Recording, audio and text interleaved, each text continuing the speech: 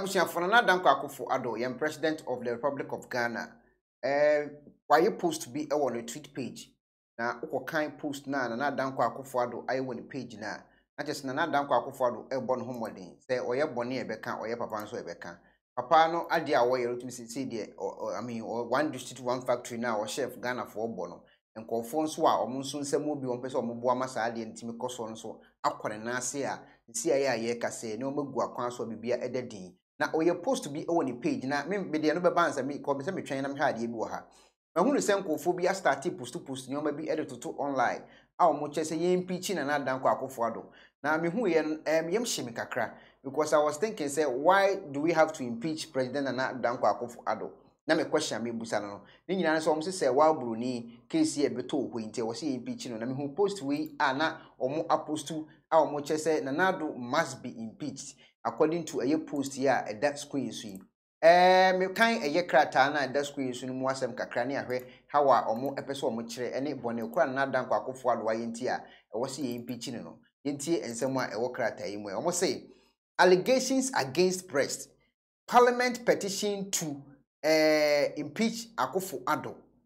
Ensem a omo postu e wo www.3news.com. It's a TV3 for any post to omo page no so. A headline pa just say nyasem keto. Me hu na me busa a lot of questions say e na Dankwah Akuffo Addo ayenti a be impeach no. Omo kire say wa broni case e beto su a president na Dankwah Akuffo Addo allegedly omo kire say one na koda ne nsensem bia omo ka no social media no so no. Eno na omo gina so aka say enu nti ye impeach papa no mfiri akonya so I don't know tino obetimi wadwen kire aba when de enya de em se papa na nkasa ebu na bem because omo de we ni beto ho no a yenim se ye president na Dankwah Akuffo Addo we ni beto ho bia e be ma ne nsem bia o kan kofo ntiase no e ho na ye post we e de beto e ne tweet page a kan eye nsem a wosa kratai mu a ne se man ye focus ade a wo ye no so wa make sure say o ye nso e de aboa o man Ghana eni mutime man for no o say His Excellency Akuffo Addo is set to commission the Atlantic Life Science Limited, a plant which under one district one factory will begin commercial manufacturing of infusions, anesthesia, vaccines, eye drops for the Ghanaian and the West African market. And what it also said, building Ghana together.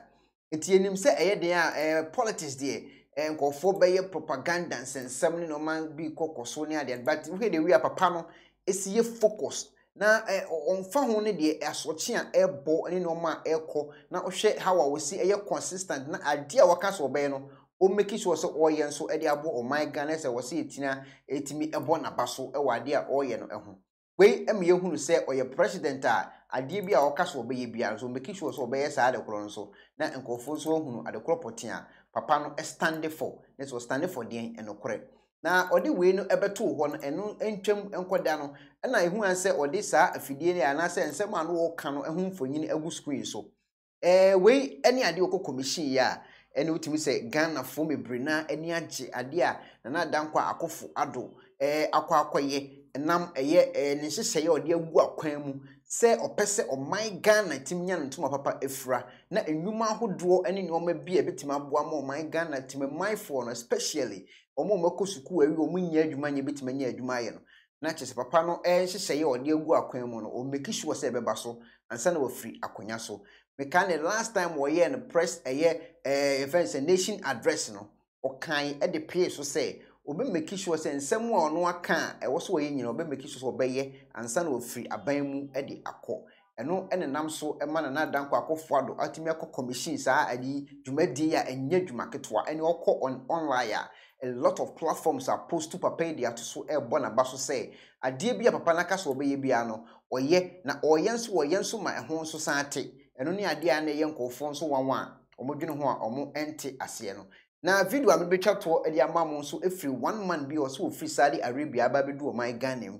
na all kan sem bi e de ku na Dankwah Akuffo Addo o de gu no so e hye nanimunyam e kire say papa na timi aya ade a ono ankasa na wo te saa bia ho no ohun saa de kropotin na Dankwah Akuffo Addo aya say eye too marvelous nti wo so otimi kamfo papa no na video na make ho asem wo so we alaji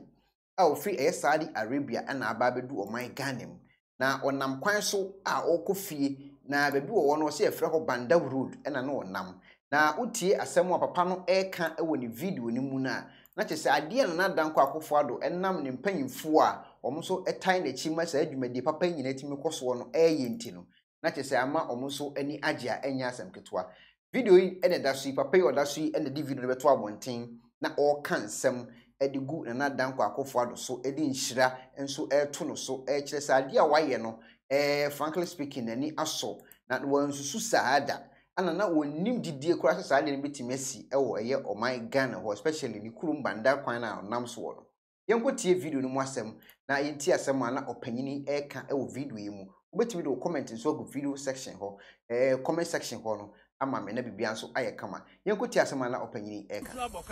mo Banda kwan so na me na me de no chekai Allahu akbar yamin shira banamai yamin shira banamai na banafuo ade ameka kire mu de kwan we mufa kwan we na munsia agisia de kese mufa kwan we nsia ade se nyema papa bebre betuma baba na mai mu na umom gisen kabom ene kroye ene hard work e kwan we de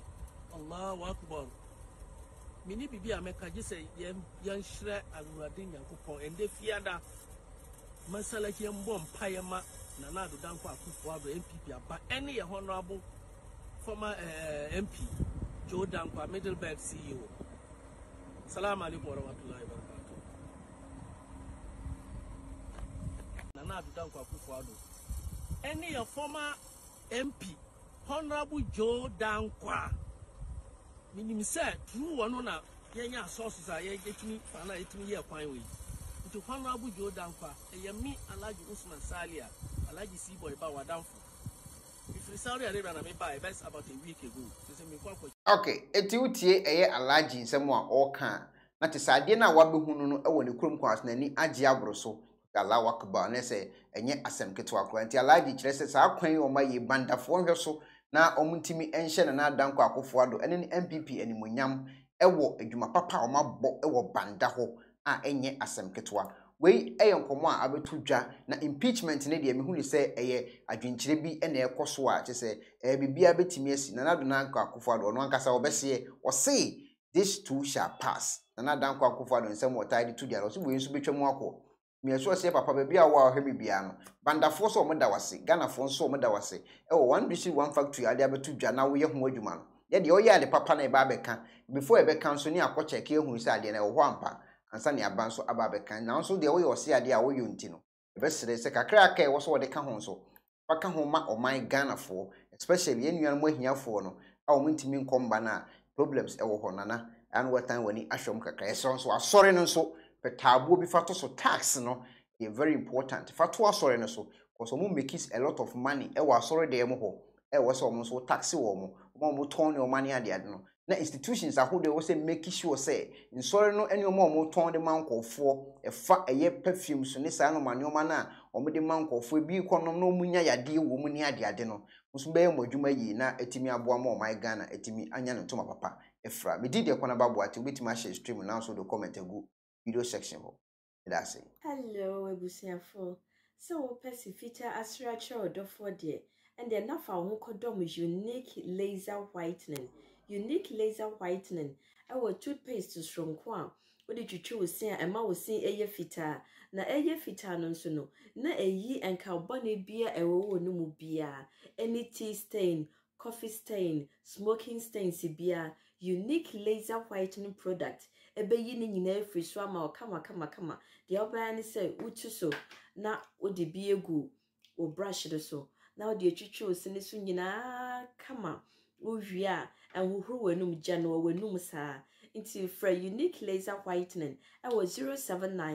07999792330. Unique laser whitening or say Muni Seso.